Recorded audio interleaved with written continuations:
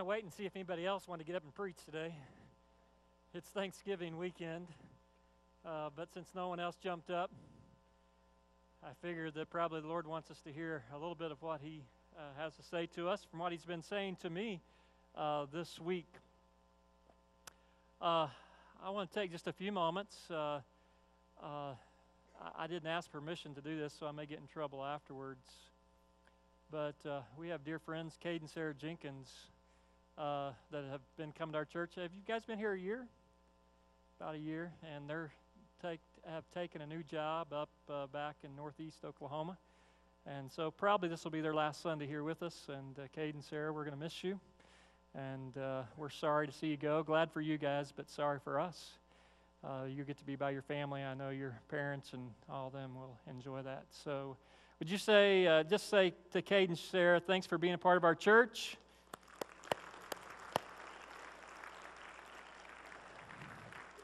And if you really hadn't had an opportunity to meet Cade and Sarah, I'm so sorry. It's really kind of your loss because they're a wonderful young couple to get acquainted with.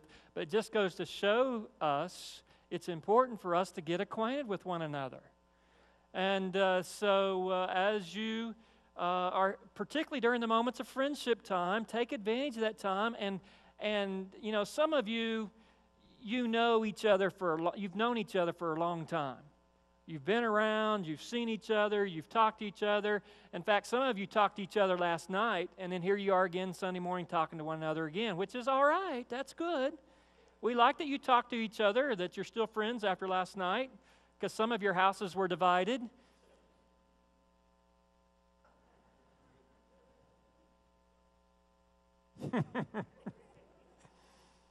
I was just thinking, you know, it's kind of like getting up here. It's kind of like there's 4 seconds left, and you're behind by 7 points. And so I got to figure out the right play to call to score a touchdown. Actually, you know what? I don't have to figure out anything. I just got to trust God to do it. And I think He has something He wants to say to our hearts. It seems like Thanksgiving weekend tends to be all about 3 things: eating or turkey, football, and shopping. Now, how many of you watched football over the weekend?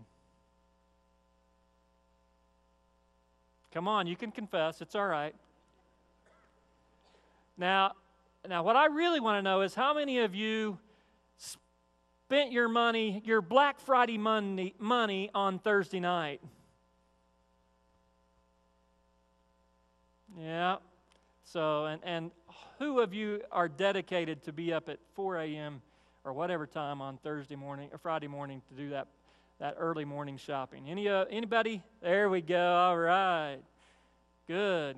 Well, I already know the answer to this one. How many of you ate this week? Yeah. And we did. We had a great time, opportunity to visit with my folks for a few hours and spend time with them. And my mom fixes food for an army. There is so much food. And fortunately, we did have my uncle came over and brought a friend of his, a 15-year-old that he's kind of a mentor to, and he was a big guy, and he liked to eat, so that sure helped us out because I would have probably had to bring home a lot of leftovers, but Tanner really helped us out at our place, and he ate a lot of those mashed potatoes. Oftentimes we start Advent on this Sunday. The Sunday after Thanksgiving many times is the start of Advent, but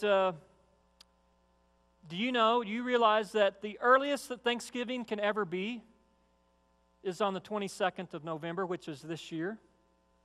And the latest that Thanksgiving can ever be is on the 28th, which is next year.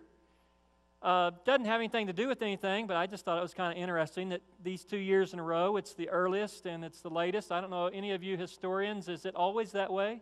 Back-to-back years, is it always one year the earliest, and then whenever the earliest happens, the next year is the latest? Are you there?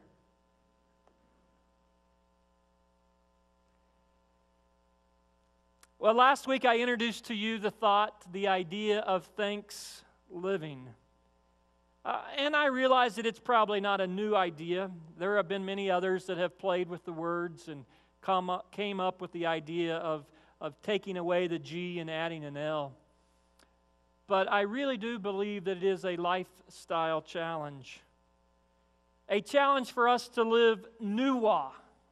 Remember that Hebrew word, nuwa? A shout for joy.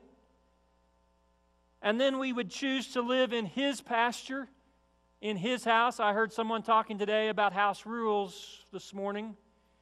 And when we choose to live in His pasture, we choose to live in accordance with His plan for us.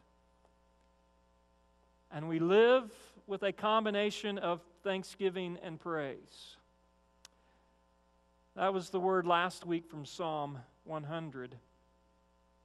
As I thought about that message throughout the week, it began to occur to me that as I read the letters that the Apostle Paul writes, so many of his letters seems to begin, at least in the early verses of each letter, he oftentimes says, I thank my God for you. In fact, if we read it in the letter to the Corinthians, I always thank my God for you because of His grace given you in Christ Jesus. To the Ephesians, he says, I have not stopped giving thanks for you, remembering you in my prayers. To the Philippians, he writes, I thank my God every time I remember you. To the Colossians, he says, we always thank God, the Father of our Lord Jesus Christ, when we pray for you. To Timothy, he writes, I thank God whom I serve. And to Philemon, he says, I always thank my God as I remember you in my prayers. And he also says something similar to the Thessalonians. And we want to read that in just a moment. But it began to occur to me that Paul had reasons, he must have had reasons why he was thankful to God for these people that he was writing. And so I began to wonder, what kind of life were these people living that would make Paul thankful? Did you catch that? What kind of life were the Philippians or the Colossians or the Ephesians, what kind of life were they living in such a way that Paul would say, I thank my God for you? Well, it began to occur to me that probably then what Paul knew and understood about these people that he was writing, particularly the Thessalonians, it occurred to me that could it be that the Thessalonians were living a thanks-living lifestyle? So I began to try to read the Scripture with that in mind, to begin to look, okay, how is it that these Thessalonians are living in such a way that the Apostle Paul, when he would think about them, when he would pray for them, he would offer up a thanksgiving prayer to God for these people. And so as I began to think about that, I began to ask myself, okay, how is it that we should be living? What is it that we find and discover about the lifestyle of the Thessalonians that can be implemented into the way that I live my life? And so that's what I want to try to accomplish this morning. I want us to understand that, in fact, the Apostle Paul will read here that he says that they were models to all believers. I don't think it had anything to do with the clothes that they were wearing. It had to do with the lifestyle that they were choosing to live that impacted all the people that heard about them in Macedonia and Achaia. So what is it? How is it that I can live my life? What can you and I do in such a way that we live a lifestyle that when other people see and hear about our relationship with God, that they will begin to understand, okay, these people are modeling what it means to be a thanks-living people. So if you have your Bibles, 1 Thessalonians chapter 1, the first 10 verses. We're going to use all of Thessalonians, but I want to read these first 10 verses to you today. So if you'd like to stand together in honor of the reading of the Word of God.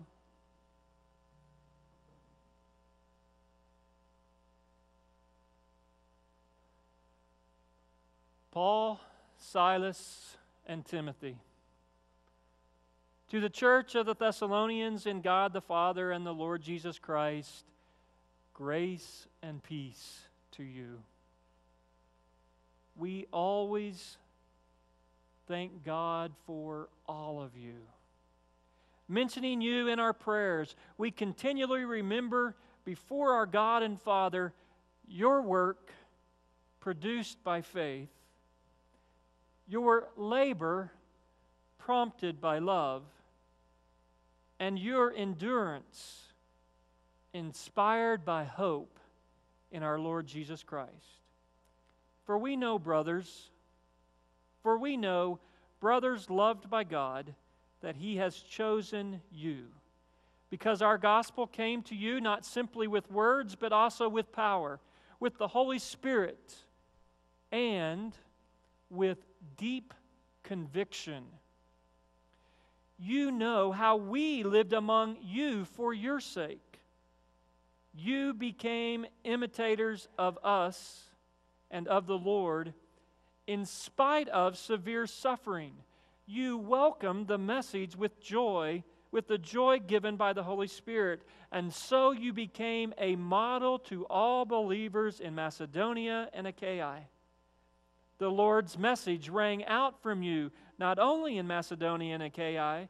Your faith in God has become known everywhere. Therefore, we do not need to say anything about it, for they themselves report what kind of reception you gave us. They tell how you turned to God from idols, to serve the living and the true God, and to wait for His Son from heaven, whom He raised from the dead, Jesus, who rescues us from the coming wrath. This is the word of the Lord. You may be seated. We really need to take some time probably to read the whole letter, because it is so it has so much about the way that as Paul addressed these young believers, trying to help them in their faith. But there's three particular things that jumps out early on in this letter as he writes. He says that your work is produced by faith, your labor is prompted by love, and your endurance inspired by hope. And so those are the three thoughts that we want to talk about today, because it seems to me that those three ideas seem to be the basis for a lifestyle of thanksgiving. Work produced by faith. Now, James said that works without faith, let me say it right. Faith without works is dead. Did you catch that?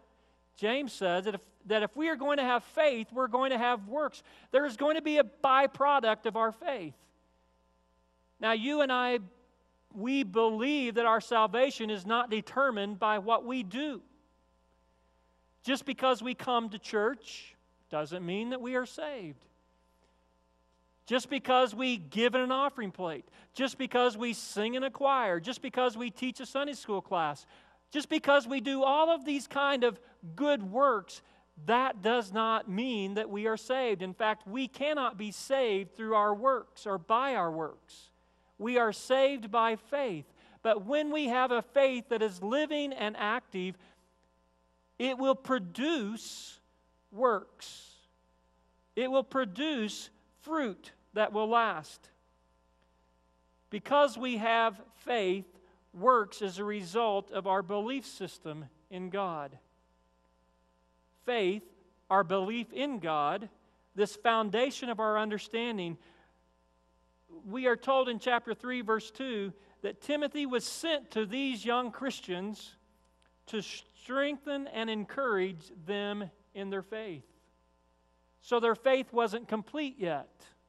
I think that's something important for us as we think about the way that we live out our life, our faith in Christ. I venture to say that no matter how long we have been Christian, no matter how long we have had a faith in God, whether it be a very short time or a very long time, it's not complete. There are still parts of our faith that need to be developed and strengthened and encouraged. Part of coming to church is that we might find and strengthen our faith.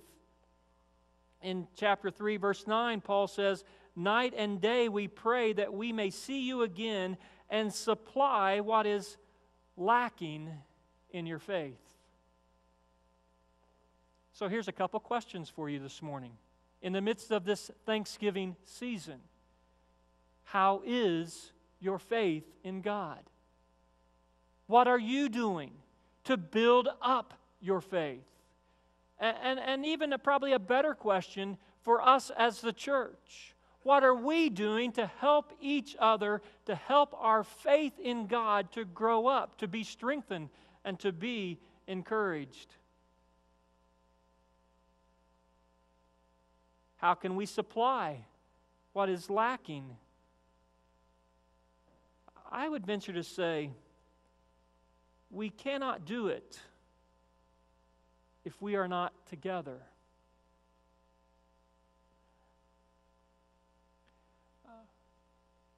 I was thinking this week, I met with Sandy and her family.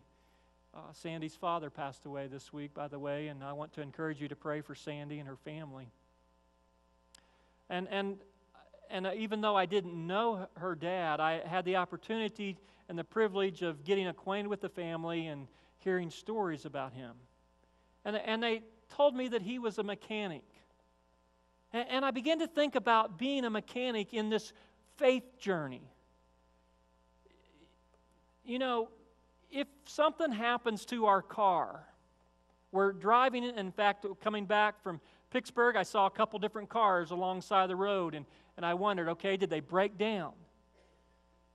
And I began to think about this idea of a mechanic and our faith. If our car breaks down out on the road,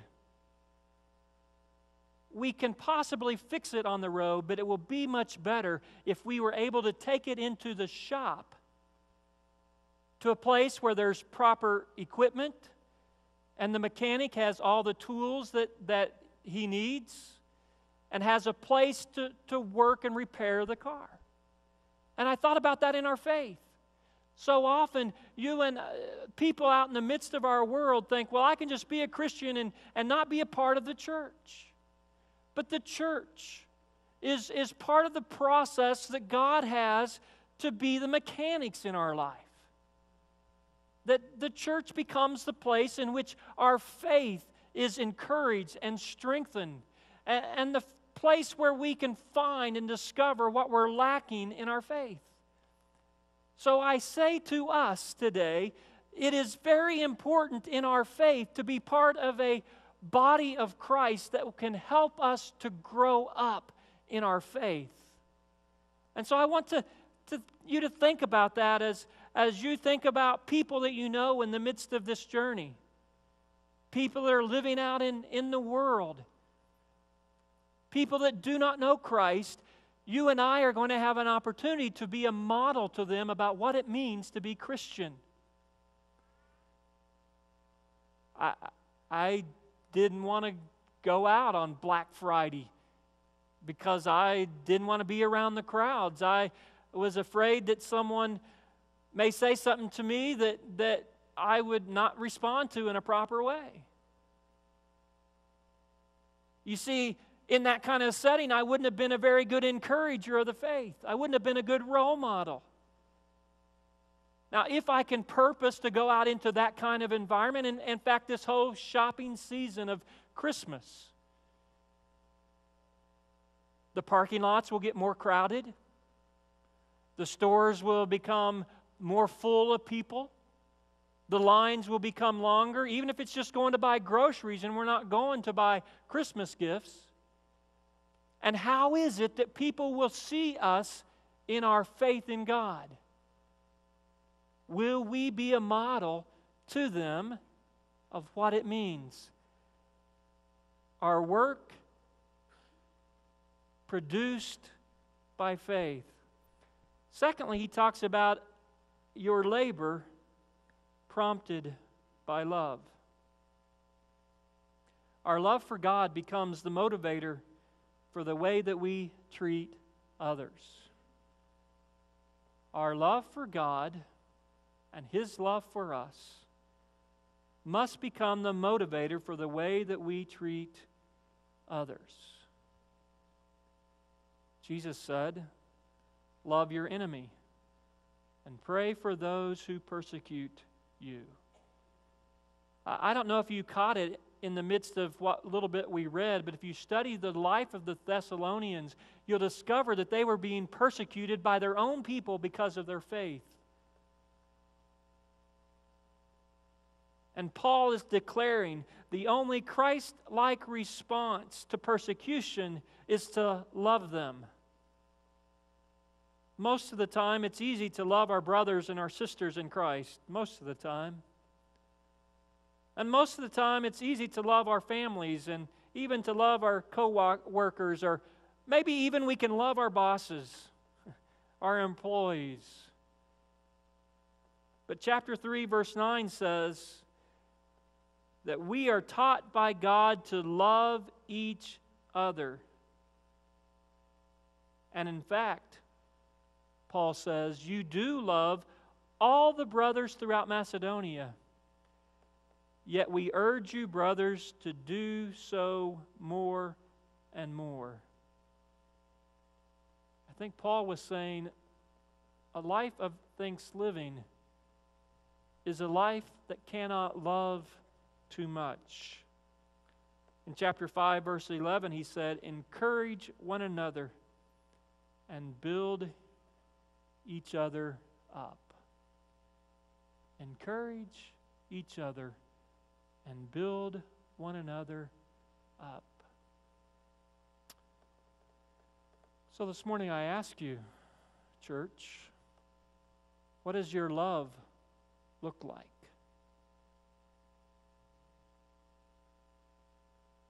What does your love look like? Well, that might cause us to ask the question, well, what is love? Well, it means many different things, but I think to begin with, we could simply say respect. It means that we would treat one another as we would want to be treated. It means building one another up. So if we are living a lifestyle of thankfulness, we will be expressing that through the way that we build relationships and connect and love one another in the church, and we love those outside of the church. Practical way here that you can love. We're still looking for 3 families that will take about 3 hours on a Sunday afternoon to take a couple kids that you don't know that's had a really hard time. Their parents have been in prison for whatever reason, and to take them to a Christmas party. You see, labor's produced by love. You know,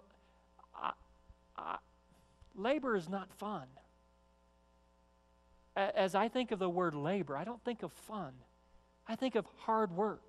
I think of determination.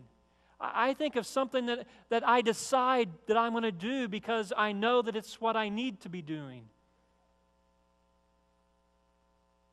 And when we have a love for God, it prompts a love for others. And finally, he says in this first few verses that we have an endurance inspired by hope.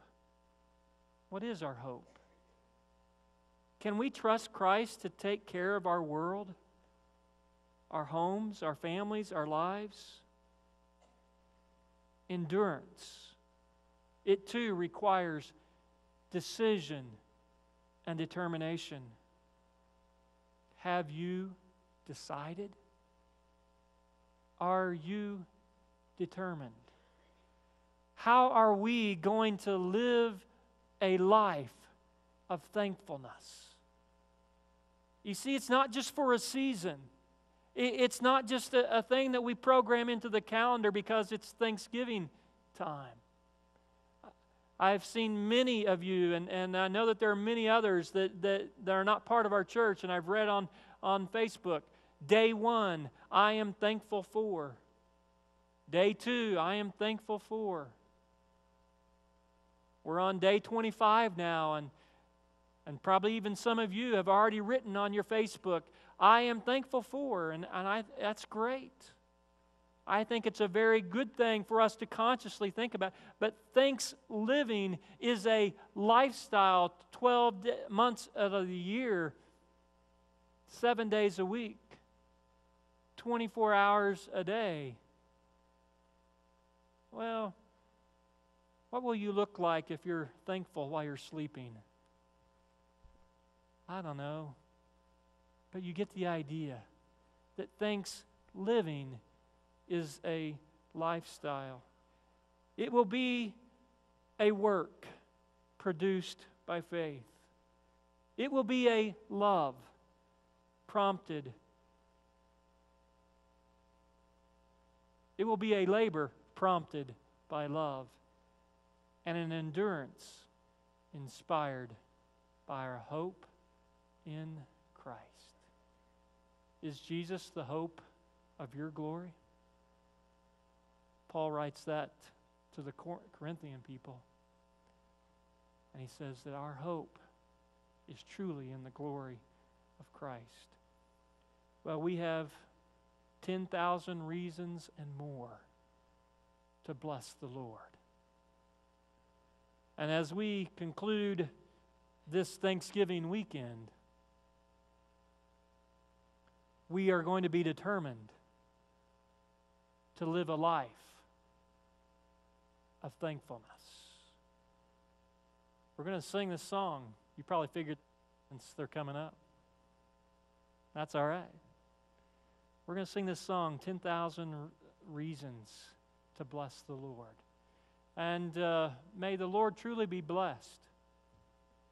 You know, I've been trying really hard this year that whenever I pray, particularly around meal times, because usually it's at meal times that we ask the Lord to bless our food.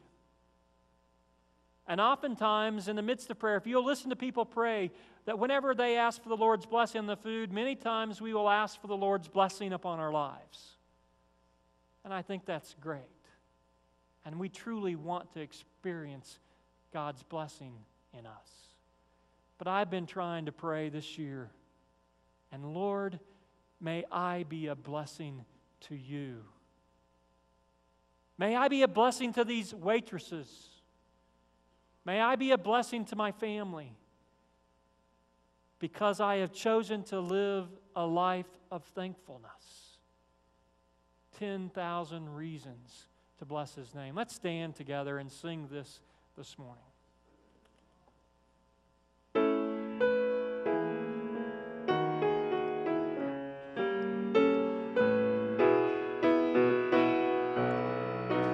Bless the Lord, O my soul, O my soul, worship His holy name. Sing like never before, O my soul, I'll worship your holy name.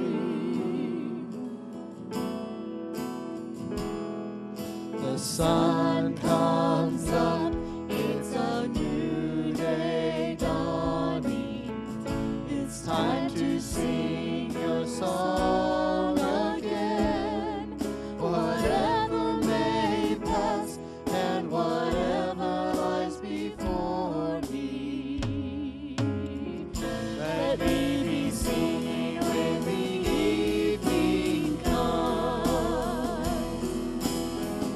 now. Bless the Lord.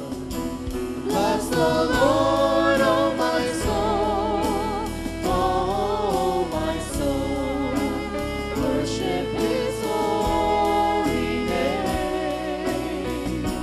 Sing like never before, oh my soul, I'll worship Your holy name.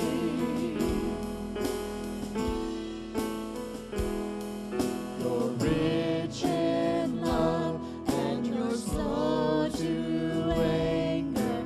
Your name is great and Your heart is kind. For all Your goodness I will keep on singing. 10,000 reasons for my heart to find. Bless the Lord, oh my soul, oh my soul, worship His holy name. Sing like never before, oh my soul, I'll worship Your holy name.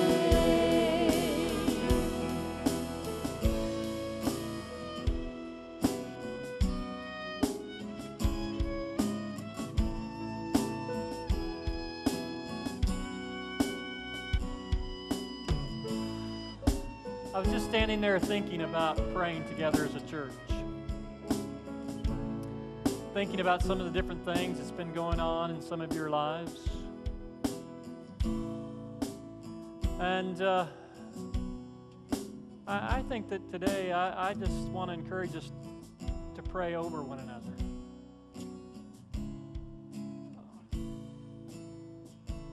Folks like Cade and Sarah, they're going to be moving. Some of you have gotten to be good friends with them these few short months. Cade and Sarah, can I put you on the spot and ask you to come and kneel around here at the altars and let some of us just gather around you?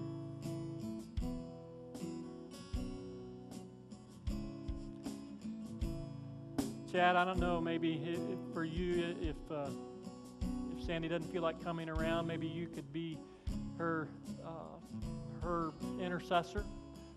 I would like for some of our folks to come and gather around your family and pray for you guys during this time. Putting some of you kind of on the spot here. Robin, can some of us pray for you? Robin's father passed away last month.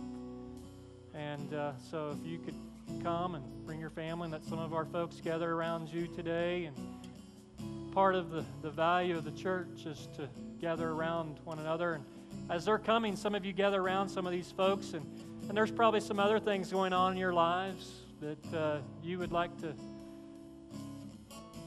just be the church and encourage one another. Part of Thanksliving is lifting one another up and encouraging each other along the way. So I invite many of you that you would like, we're going to sing again, and I'd like to invite you to gather around these folks or just to come and pray. And Nathan, let's sing this again, and then I'll close our service this morning in prayer.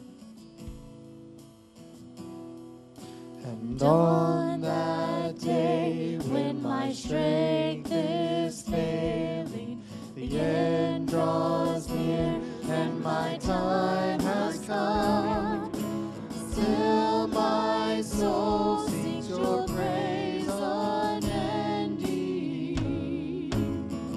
10,000 years and then forever. Thank you for being there and praise. Let's do this. Bless the Lord, oh my soul, oh my soul, worship His holy name. Sing like never before, oh my soul, I'll worship Your holy name. Bless the Lord, oh my soul, oh my soul, worship His holy name. Sing like never before.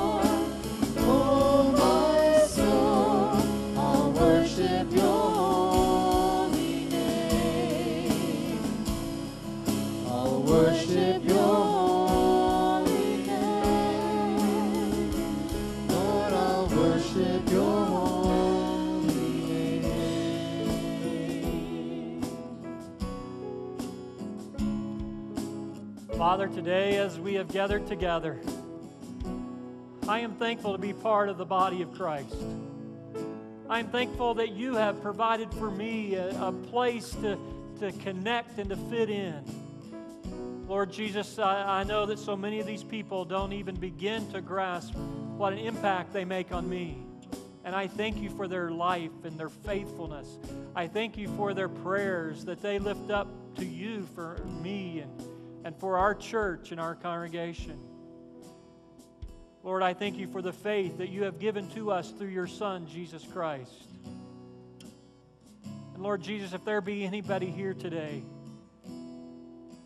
that's living in sin and does not have that relationship with you, that there is no foundation for their life, I pray, Lord, that your Holy Spirit would convict them and that they would seek your forgiveness, that they would simply say, Lord, I'm sorry. Forgive me of my sins. Come and live in my heart. And that they too may begin this journey in faith. And Father, part of our faith journey is to lift one another up and to encourage each other. Lord, we've prayed and brought some of these people down, and there are many others among the congregation. And you know each and every need, and you know each and every circumstance that we find ourselves in. And Lord, so I pray for your presence upon each and every one here this morning. Lord, I pray for particularly today for Robin and Rick, and pray that you would encourage them this morning as they continue to grieve. Lord, I pray for Sandy and Chad and their family today. I pray that you would give them strength, that you would comfort them in their mourning. Lord, thank you for the privilege of being a part of Kate and Sarah's life and their kids. And Lord Jesus, we pray that as they go from this place and into a new part of Oklahoma, which is not necessarily new for them, they've been from that area, as they return home, I pray, Lord, that you would encourage them, that they would connect and find a new body of Christ to become a part of. And Lord, each and every one here today, as I mentioned a moment ago, we've brought our needs before you. And in the midst of our being a needy people, we also want to be a thankful people. Lord Jesus, give us an enduring hope. That may we be determined, and may we make the decision to keep our faith and our eyes fixed and focused upon you. And as we prepare to head into this Advent season, as we look at some of the Old Testament prophecies in the next few weeks, as we relive and retell the story of how you came to this earth, may we be excited. May we understand the great hope that we have in you. And no matter what we face in the midst of the world, whether it be something like a rambunctious Black Friday crowd, or whether it be a football team that we support that lost, or whether it be the opportunity, Lord, to share with those around us, wherever we might be, what it means to be Christian. Maybe not even necessarily with our words, but with our life. That we will be joyful, that we will be thankful, that we will model what it means to be your follower. Lord, we love you today. Thank you for all the many reasons that we have to bless your name. So, Lord, would you go with us? May we be a blessing now to you in the midst of our community, in the midst of our week. May we bless your holy name. In Jesus' name I pray. Amen and amen.